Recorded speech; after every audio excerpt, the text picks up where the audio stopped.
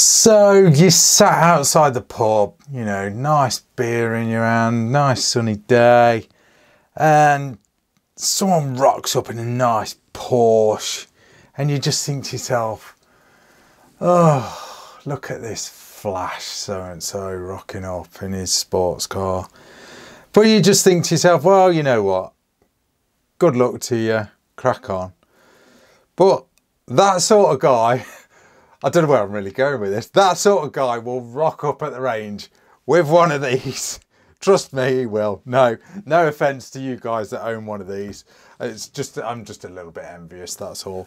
Hi guys, this is Rack and Load, and this is the Accuracy International AX. And just look at its beauty for a minute. Just pause the video and just drool for a minute, okay? Oh, yes, that's right. I think I'm in love. Right, guys, yes, this is the Accuracy International AX, and what an absolute beauty it is. There is no denying it. I've always been a fan of the Accuracy International rifles, just love them.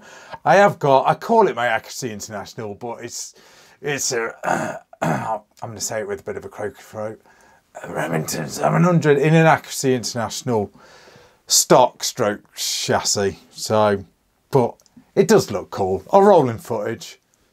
Yeah, it's pretty cool, isn't it? It is what it is. It's a little bit out of date now, looking at this thing. Oh, God. I can feel a Partex coming on and a sold kidney, I reckon. Right then, guys. Accuracy International AX. This one is in 308 Winchester. This is a multi-caliber rifle platform, so you can swap out calibers. Available in 308, which is what we have on the table, 338 Lapua Magnum and 300 Win Mag. Weighing in, wait for it, 15 pounds or 6.8 kilograms. That is unscoped. Length is 1,250 millimeters or 1,250 millimeters. The height of it without a scope is 185 millimeters, and the width of it is 100 millimeters. Sorry, I've gone metric, but I'm gonna go back into imperial in a minute, like now. Barrel length, 27 inches. The fore end is 16 inches. I think I've got that right. It is all Cerakoted in this awesome finish. It's just sexy as hell, and it's like a flat, dark, earthy type of colour. Right side folding stock. I'll show you more about that in a minute. 30 MOA built into the rail. You get one 10-round magazine.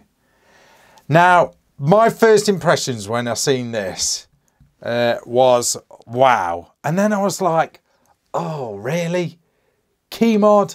But then I had to sort of draw my horns in. It's not actually key mod, although it looks like key mod, very similar to key mod, but Accuracy International call it key slot. So we'll let them get away with that, I think. And they're a British company, so thumbs up there. So yeah, I'm always a bit of a fan of, well, I am a fan of M-LOK, but I do like, it's kind of weird, I do like the look of a key mod or key slot. So, but this isn't key mod, it's key slot, and it's Accuracy International's own. So I've not used it, I've not bolted anything on, but at the end of the day, do you know what? I don't really care how you fit stuff on. If it looks good and it works, and once you've put the stuff on that you need, that's it anyway. Unless you're taking stuff on and off, on and off, on and off all the time, don't really worry about it. But I think that looks totally cool. Totally cool. So it has the rack approval, okay? Stamped there and then. Right, let's take a look at this thing. So, a closer look in a full rack and load style. First of all, just in case you're wondering, this is wearing an Element Titan scope. Okay, it's quite a big scope. It's a 5, I've got to remind myself, it's a 5-25 times 50. 56 in fact. First focal plane. It's got the dirty reticle or the Christmas tree reticle in it. Absolutely excellent, excellent scope. Really is. Reason why I've got these big mounts on here is because it's a big scope, and yeah, I struggled. My usual scope mounts, I'd set them up and I couldn't even get the scope on because it was just touching the rail, because this has a full length rail. So there you go. Right then, God, where do we start with this thing? Because my arms are going to get a workout showing you this thing. Let's show you the mag first of all. Okay, so believe it or not, it's an Accuracy International compatible magazine. Well, it's one of their own because it has their stamp on there. I think these are steel. Pretty sure they are. Yep, steel, magnet check. Tough, durable. They do exactly what they say, well, what it says on the tin. You know, the military wouldn't use these things if they, you know, didn't do what it said on the tin. Right, let's take this from the stock end, because there's quite a bit to talk about the stock end. So as you can see, fully adjustable. Okay, you can, if you turn this thing here, oh, I don't know how I'm going to do this one-handed. There we go. You can turn that, adjust that however you want, and it's got like this. You can see it that side. It's like a textured finish there. It's almost like a rubberized. It's almost like grip tape to sort of lock that thing in. But look at the capability of that thing.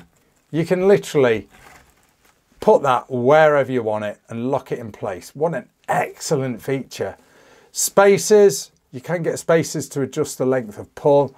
The recoil pad or butt pad is soft rubber, really nice. Textured as well, really like that. Very, very cool. You've got a stock hook there so you can sort of pull this thing in. I think you can fit monopods to this because it has got that Picatinny rail. So I guess if you didn't want that, you could just put a monopod on there. You can adjust the cheek piece as well, just by undoing that and then try and do it one-handed. Good luck.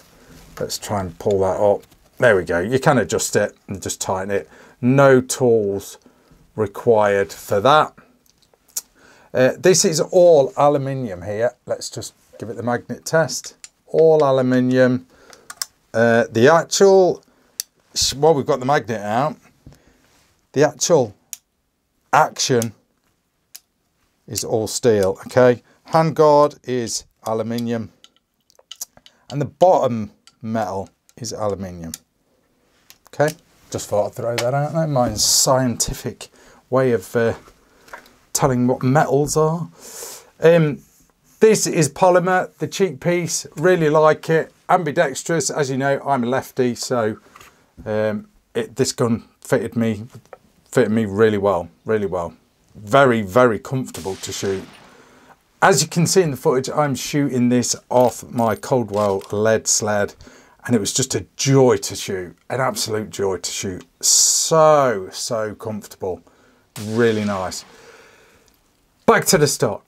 QD mounts there, either side, as you can see. More adjustment here, okay? So you can, again, adjust the length of pull there, look. And everything is just rock solid there. Everything interfaces really well. So it's just a stunning rifle. Oh God, I'm in love with it. I am in love with it. I mean, if I was to get one of these, I don't know I don't know. I've got to calculate in the cost of a divorce as well. So I'm gonna have to weigh that up. So right hand folding stock as well. Let's just give this. Now it is a little bit stiff with this rifle being a new one. Oh God, how am I supposed to do this on camera? Guys, I bet you guys at home are just laughing your asses off right now. There we go. So you press that button there and then the rifle folds up, and oh God, it just feels totally, the quality of this rifle is just, well, it makes me feel proud to be British. That's all I'm going to say. Okay, so there is the stock folded to make this thing, you know, for easier storage, carriage. You know, if you're military, then I'm pretty sure you'll appreciate the folding stock. Obviously you can leave the bolt in like that and the stock folds up neatly over the bolt handle there. So really, really great. When you fold the stock up on this, that little, don't know what you call it. I don't know what the name is for that, but it interfaces into there. So it sort of just goes into that plastic stroke rubber bit. I don't know if you can really see it. Oh, guys, you guys are giving me a workout. See it there? So that sort of locks everything in. You haven't got to sort of pull anything or press anything to sort of release the stock. So let's fold that back.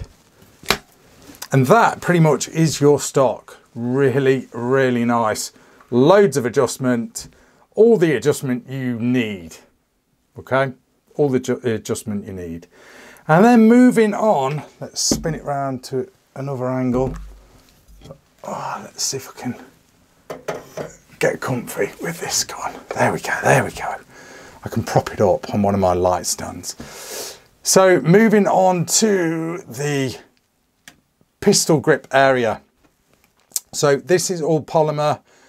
You can change out the back straps on the pistol grip to make them bigger, smaller, to suit you basically. But I found that perfect for me. All this is polymer. You've got AXMC International's logo here, which is really, really lovely. Here is your trigger guard here, all polymer. Access there to adjust the trigger. The trigger is stunning. It is absolutely stunning. Guys, I've got to put this down. Oh, it's getting heavy. It's getting heavy. It is absolutely stunning, the trigger is, but we will give it a measure in a minute. And then let's have a look at the other side. So here is the other side of the action there. There's your bolt release button. AXMC International England stamped on the side. God, it makes you so proud. What a stunning rifle. I mean, who has anyone else in the world made a better rifle than the AXMC International? No, no, they haven't. End of story. End of story. Okay, spinning it round again. Now, the trigger, like I said, is just amazing. I've shown you the magazine. Let's take the magazine out. And there is your mag release. So that is your mag release. That is metal as well, which is quite nice. Wedding ring test there. And there is, I mean, look how thick the metalwork is on this rifle. Look at that. There is no skimping on this rifle whatsoever. No skimping whatsoever. I like the way that they have tried to shave a bit of weight by sort of making this, you know, cutting quite a bit out of the side of the receiver there. So obviously that has shaved a bit of weight. These sort of scalloped out bits here as well, again, has shaved weight. And then this actual fore end, I suppose you'd call it the fore end here, is all polymer, which is very nice too. And then we move on to the handguard. Oh, guys. moving on to the handguard. Almost like an AR-15 handguard, pretty much, but it's all incorporated into the receiver of this rifle with key slot, not key mod, full length Picatinny rail on the top, panels of Picatinny rail on the bottom in the 6 o'clock position, 9 o'clock and 3 o'clock position. So, and on the side ones, on the ones in the 6 o'clock, sorry, on the ones in the 9 o'clock and the 3 o'clock position, you have your QD attachments there, which is really, really cool. So, you know, plenty of options to sling this rifle, which, you know, if you're, like I say, if you're military or doing anything like that to keep the world safe, then that is a great option. For the general sort of sportsman, Shooter, recreational shooter, competition shooter. I don't think you'd really sling this rifle, to be fair. But, you know, whatever, each to his own, each to his own. And then moving on to the barrel. Now, all the techie data I will throw in the details of this video, because it would just go on forever, me trying to sort of give you all the real sort of techie info. But there's your barrel there. And then moving on to this monster muzzle brake here. This thing really did do the job. An absolute gentle rifle to shoot. Like I said, especially off my Coldwell lead sled, so gentle. That brake really does get rid of all the gases in the right direction. But then, unless you're sort of shooting next to me, shooting this, you wouldn't want to be by the side of it. It does sort of let off steam a little bit to the side, but really cool there. It is threaded, so I'm not sure. I'll have to check if AXMC International have like their own sound moderators that incorporate onto that. I'm not really sure, if I'm perfectly honest. But that brake is very effective, very effective indeed. So let's take the bolt out. Let's have a closer look at the bolt. So I've got to fold this stock again. We'll take out the bolt, have a closer look. If I can get it out. This is where it all fails on camera for rack. There we go. So there is your bolt. Look at that, guys, seriously. There is some serious thought that has gone into that, okay? Serious thought. And that you've got a safety catch actually on the bolt as well. Even the safety catch is like just superbly engineered. It's just, there's nothing you cannot possibly not like about this rifle. It's just impossible not to like anything on it. You know, I'm not a fan of, I'm going to say key mod, but it's not key mod, it's key slot. It just looks amazing. It looks amazing. The operation of the bolt on this rifle is just second to none. Super smooth. I had no issues operating this rifle. It was just an absolute joy to shoot. Everything just locked up tight. No issues whatsoever. And I chugged I'd probably say about 80 or 90 rounds through this rifle with different flavors, and it just ate everything I fed it. No hiccups, no problems in the magazine, no extraction issues. Just worked like a dream. You can decock it like this by pulling the trigger as you drop the bolt down. Safety catch, obviously you've got a cock loader indicator there, so if I just dry fire it, there you go, nice and easy. Safety catch, dead easy to operate. Let's cock it and give the trigger a pull. The trigger is so nice. It's one of the nicest triggers I've used on a rifle in quite a long time. And trust me, I use a lot of rifles, not just on camera either. And that is just stunning. It really is stunning. So let's give this trigger a pull. It's not, you know, amazingly scientific, these trigger scales aren't. They do give you a pretty good indication, but I don't know how accurate they are. So let's give it a pull. So 2-stage, like I said. Oh, look at that. 3 pounds. Well, let's just call it 4 ounces. Should we give it another one? 4 ounces, 4 pounds. Let's give it another one. God, it's a nice trigger.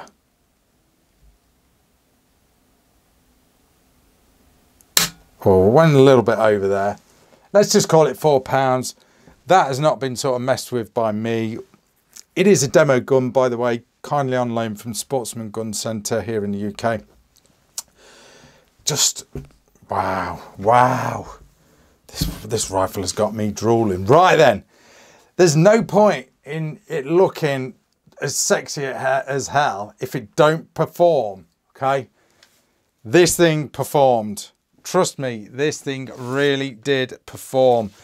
Now, I chugged some crappy ammo through it first. Once I got it zeroed, chugged some crappy stuff through it. What did it? Well, it's not that bad, but you know, people sort of slag off PPU, but I chugged through some 145 grain PPU, okay? Chugged that stuff through, got it zeroed on that.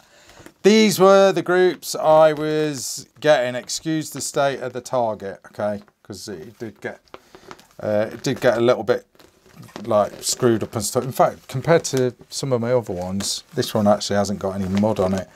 So this was my grouping, 100 yards with the PPU.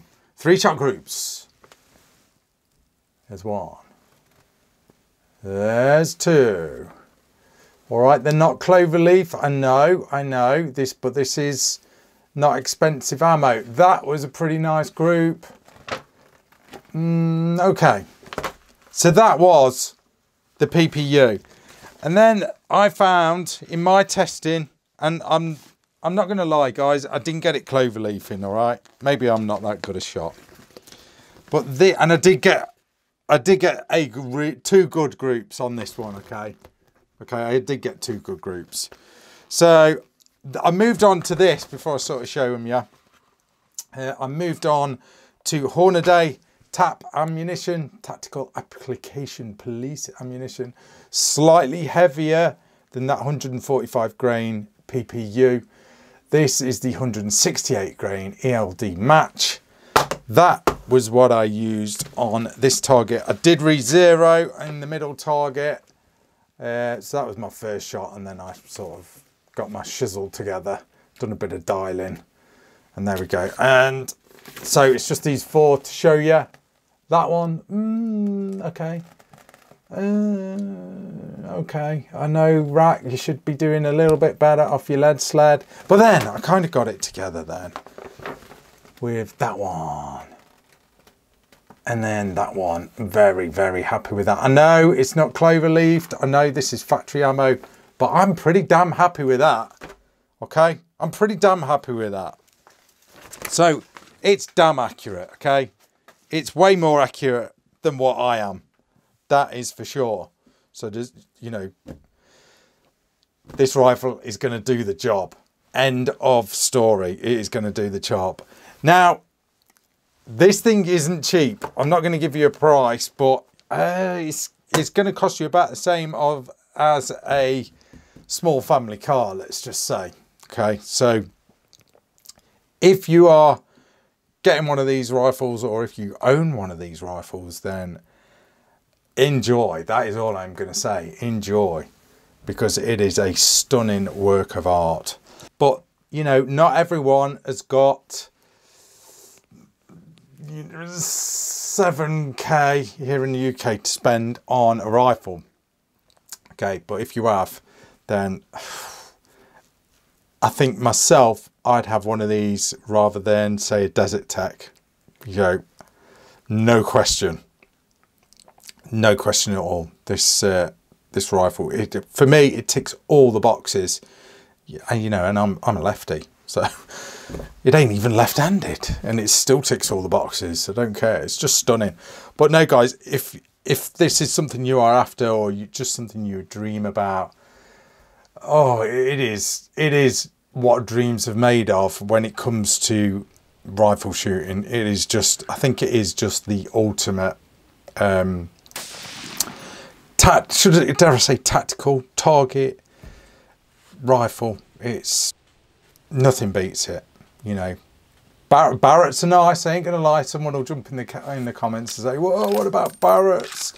Yeah, without doubt, you know, the Barretts are nice. I've used several of them, but this is just lovely. It's just lovely, and it's British. She's a beautiful blue-eyed British girl, isn't she? Look at her. She's just stunning. She is stunning. Anyway, guys, I'm going to leave it at that. That is Rack and Load. Thanks for watching. See ya.